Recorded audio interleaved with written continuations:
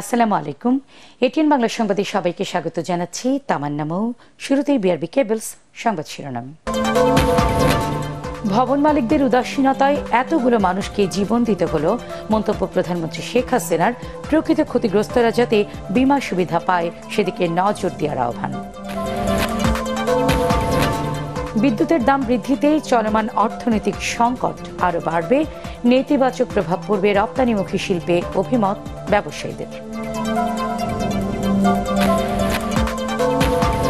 এবং বাড়ছে বর্তমান মন্ত্রিসভার আকার, আজ সন্ধ্যায় বঙ্গভবনে নতুন সদস্যদের শপথ।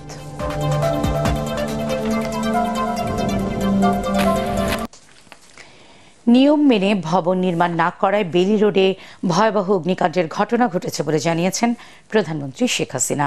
ভবন মালিক ও ইঞ্জিনিয়ারের উদাসীনতায় আগুনে পুড়ে এতগুলো মানুষকে জীবন দিতে হলো বলে মন্তব্য করেছেন তিনি। জাতীয় বীমা দিবসের অনুষ্ঠানে প্রধানমন্ত্রী বলেন, প্রকৃত ক্ষতিগ্রস্তরা যাতে বীমা সুবিধা পায় সেদিকে নজর দিতে হবে। এ সময় বীমা সেবা সহজ করতে ব্যাংক অ্যাসুরেন্স অ্যাপের উদ্বোধন করেন প্রধানমন্ত্রী।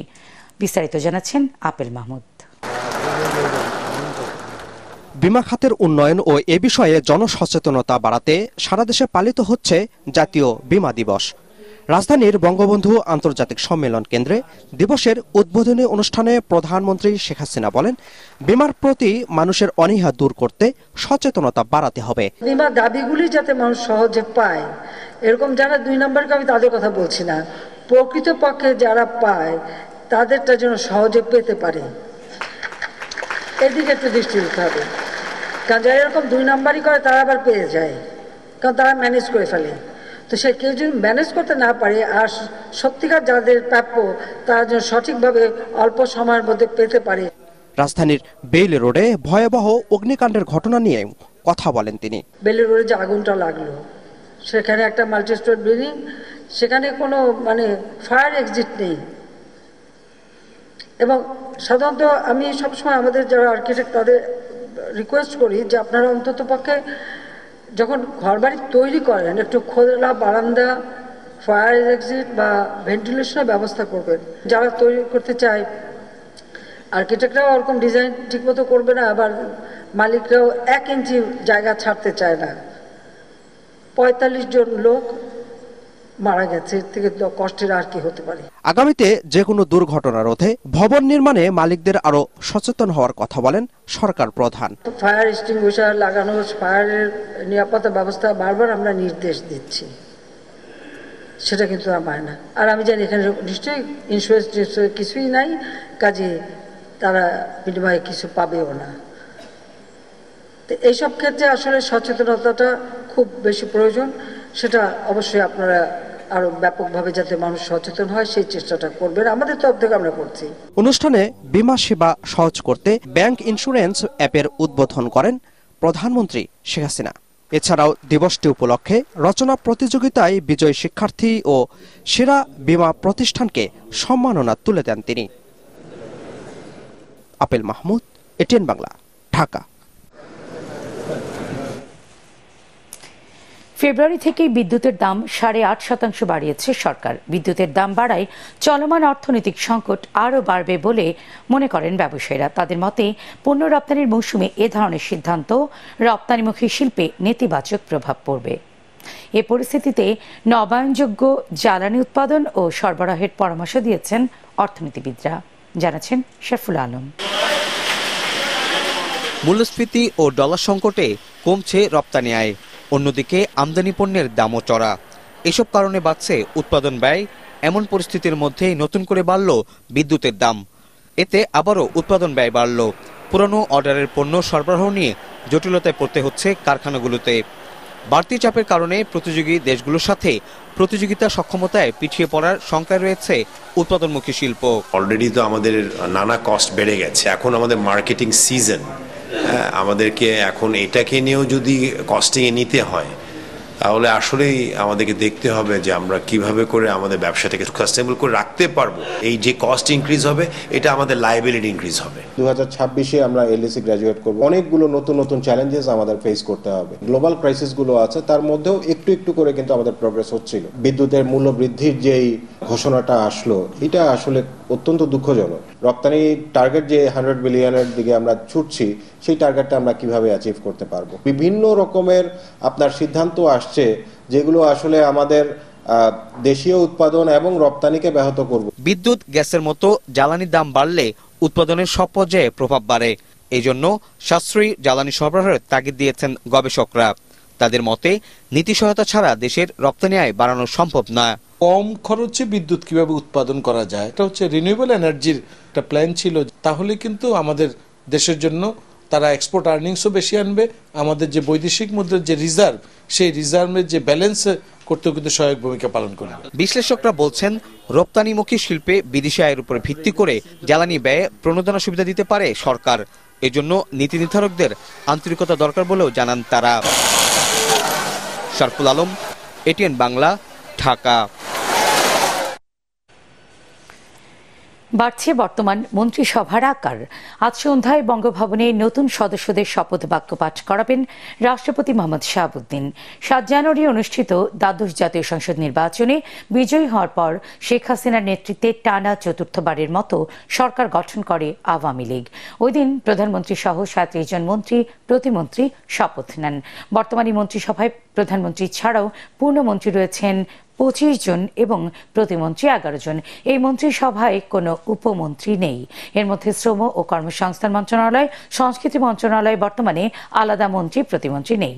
তবে কতজন এবং কারা যুক্ত হচ্ছেন বর্তমান মন্ত্রিসভায় সে বিষয়ে বিস্তারিত তথ্য এখনো পাওয়া যায়নি।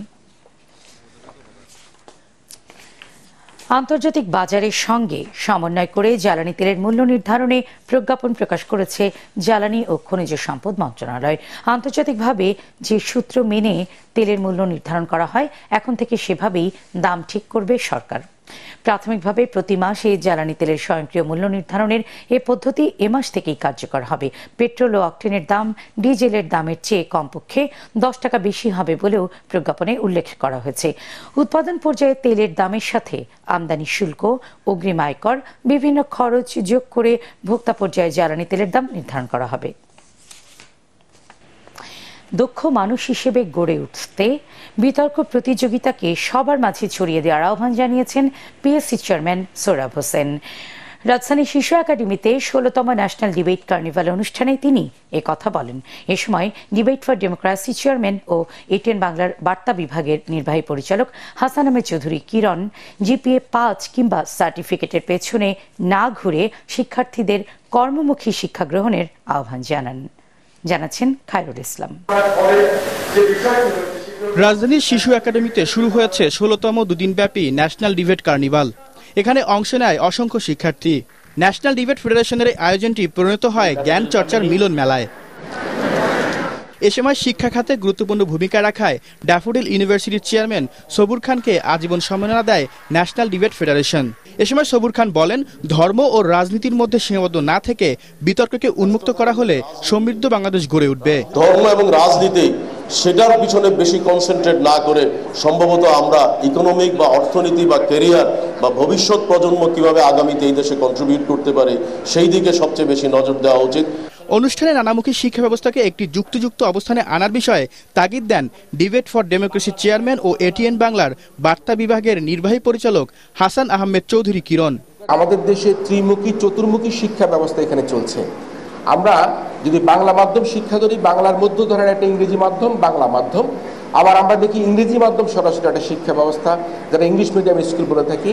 আবার মাদ্রাসা শিক্ষা ব্যবস্থা, মাদ্রাসা শিক্ষা ব্যবস্থার মধ্যে আমরা দেখতে পাই ক্যাডেট মাদ্রাসা, নর্মাল মাদ্রাসা, কওমি মাদ্রাসা, নানা রকম মাদ্রাসা। এই যে ত্রিমুখী চতুর্মুখী শিক্ষা ব্যবস্থা, সেটি আসলে আমাদেরকে কতখানি কর্মমুখী শিক্ষা শিখাতে পারছে। বাংলাদেশে যে বর্তমান শিক্ষা ব্যবস্থা চলছে, সেই শিক্ষা ব্যবস্থা নিয়ে এখন কিন্তু সরকারের ভাববার একটা সময় এসেছে যে আমরা এই যে ত্রিমুখী চতুর্মুখী শিক্ষা ব্যবস্থা, বাংলা, ইংরেজি, মাদ্রাসা, এই যে নানা রকম শিক্ষা ব্যবস্থা, তাকে কি আমরা একটু সম্মিলন করে আমরা কোনোভাবে কর্মমুখী শিক্ষা ব্যবস্থার দিকে আমরা নজর দিতে পারি কিনা। পিএসসির চেয়ারম্যান সোহরাব হোসেন স্মার্ট বাংলাদেশ গড়তে বিতর্ককে গুরুত্ব দেওয়ার আহ্বান জানান। গত 2 দশক ধরে ন্যাশনাল ডিবেট ফেডারেশন বাংলাদেশ আমাদের তরুণ সমাজের জন্য বিভিন্ন সময়ে বিতর্ক প্রতিযোগিতা এবং বিতর্ক বিষয়ে নানা আয়োজন করে দেশীয় এবং আন্তর্জাতিক অঙ্গনে তাদের যুক্তির প্রভাব ছড়িয়ে দিয়েছে। অনুষ্ঠানে অংশ নেওয়া অতিথিদের ক্রেস্ট প্রদান করে national debate federation. Khairul Islam, ATN Bangla, Dhaka. এবং নারী দিবস উপলক্ষে ধানমন্ডির মাইডাস সেন্টারে নারী উদ্যোক্তাদের নিয়ে আয়োজিত হল women empowerment meet and fair. Power of শিয়ের উদ্যোগে নারীদের স্বাবলম্বী করার উদ্দেশ্যে দেশীয় পণ্য নিয়ে দুদিনব্যাপী এ মেলার আয়োজন করা হয়। উদ্বোধনী অনুষ্ঠানে বক্তারা জানান, এ মেলা নারীদের আত্মনির্ভরশীল করার জন্য ক্রেতার সাথে উদ্যোক্তার সংযোগ তৈরি হবে। প্রতিদিন সকাল 10টা থেকে রাত 8টা পর্যন্ত চলবে এই মেলা। অনুষ্ঠানে অন্যান্যের মধ্যে উপস্থিত ছিলেন অভিনেত্রী ও সঙ্গীত শিল্পী মেহের আফরোজ শাওন, পটের বিবির কর্ণধার ফোয়ারা ফেরদৌস ও বাংলাদেশ উইমেন চেম্বার অফ কমার্সের সিনিয়র ভাইস প্রেসিডেন্ট সঙ্গীত আহমেদ।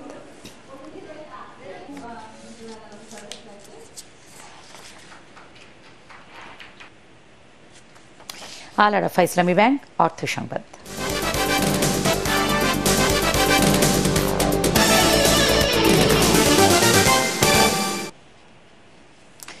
সরকারের এত উদ্যোগের পরেও রাজধানীর বাজারে চিনির কৃত্রিম সংকট তৈরি হয়েছে।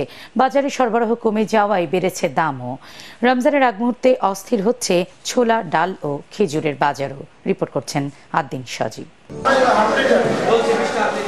রমজানে উৎসবে অনেক দেশে পণ্যের দাম কমলেও বাংলাদেশের পরিস্থিতি বরাবরই আলাদা। এবারও রমজানের আগে বাণিজ্য মন্ত্রণালয় সহ সরকারি সংস্থাগুলো কিছুটা তৎপরতা দেখালেও তার সুফল ভোক্তারা কতটা পাচ্ছে সেই প্রশ্ন উঠেছে। একদিকে প্যাকেট চিনির কৃত্রিম সংকট তৈরি হচ্ছে, অন্যদিকে দামও বেশি। বডি রেট 144 টাকা। এবারও সংকটটা আছে এখনো। লুজ চিনিটা অ্যাভেলেবেল, কিন্তু প্যাকেট চিনিটা সংকট, এটা ডিলারই ভালো বলতে পারে। আমরা আসলে ডিলারকে যে আস্ক করলে বলে যে ওনাদের যা আসছে সবাই ভাগ করে দিতে। একজন ব্যবসায়ী 2 টাকা বাড়তি দিয়ে কেনা মানে আবার ক্রেতার কাছ থেকে 2 টাকা বাড়তি নেওয়া। অস্বস্তি বেড়েছে ডালের বাজারে। প্রতি কেজিতে অন্তত 3 থেকে 5 টাকা বেড়ে মুগ ডাল বিক্রি হচ্ছে প্রকারভেদে 150 টাকা বা তারও বেশি। মসুরের ডাল 135, বুটের ডাল 110, ভালো ছোলা 110 টাকায় কিনতে হচ্ছে।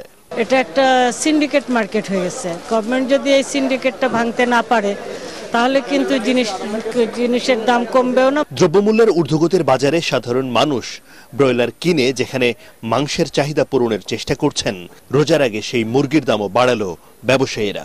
এটা আমাদের ব্যবসায়ের অতি মুনাফার একটা লোভ বলতে পারেন। ছোট একটু দাম বেশি, ছোট যেমন হোটেলে গিরি মুরগি চলে না, ওটা একটু চাহিদা বেশি, ওটা একটু দাম বেশি। আর বড় একটু তো এমনি তো পাবলিকে নেয়, ওটা একটু 200 টাকা এইভাবে। তবে কিছুটা কমেছে ডিম ও সয়াবিন তেলের দাম। সরকার নির্ধারিত দামে এখন পাওয়া যাচ্ছে। তেল নিচে আপনার 790। একটা তরকারি রান্না করতে শুধু তেল লাগে না, তেলের সাথে সবকিছুই লাগে। গভর্নমেন্টের প্রাইস অনুযায়ী রেটটা কমে না। অন্যান্য মিল ফ্যাক্টরিরা যদি মালিক যদি কম রেটে বাড়িতে কিনে আনতে পারে, ওনারা রেট এভাবে কমাই দেয় আর মার্কেটে কম্পিটিশনের মাধ্যমে রেটটা নেমে যায়। খেজুরের বাজারটাও এখন চড়া ডলার ও সরবরাহের অজুহাতে। একটু গভর্নমেন্ট একটু ডিউটি বাড়াইছে, এই জন্য একটু দামটা বেশি গত বছরের তুলনায়। আদ্দিন সজীব, ATN বাংলা, ঢাকা। এবার পার্টিক্স খেলার খবর।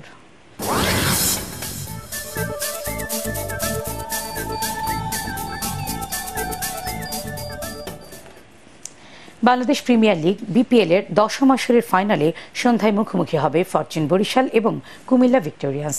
এবারের টুর্নামেন্টের সবচেয়ে সফল দল কুমিল্লা।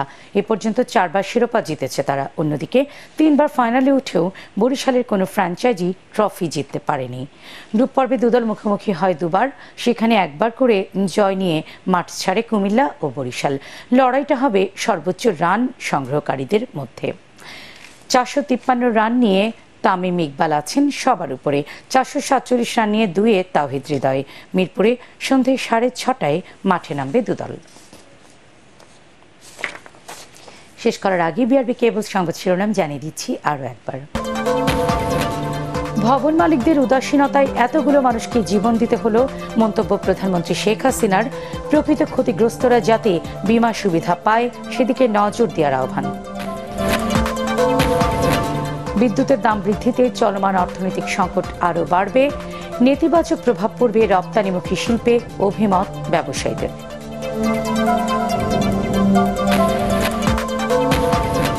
এবং বাড়ছে বর্তমান মন্ত্রিসভার আকার, আজ সন্ধ্যায় বঙ্গভবনে নতুন সদস্যদের শপথ।